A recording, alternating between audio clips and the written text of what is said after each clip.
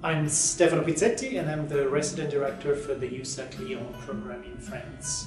I've been working with USAC for the last 21 years. I actually started in Torino in 1997, then moved to Viterbo where I served as resident director for 10 years, and 2 years ago I moved to Lyon.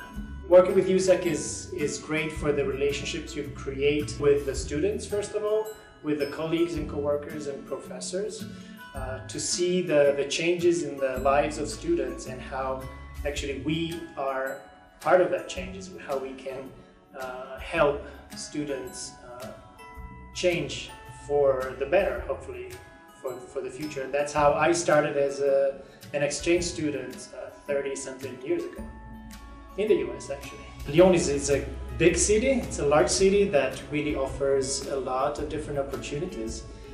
I like especially the rivers, walking along the rivers, jogging along the rivers, biking, the open air markets on Thursday afternoons or Saturday mornings and Sunday mornings is great opportunities to grasp the cultural life of the local Lyonnese families and individuals.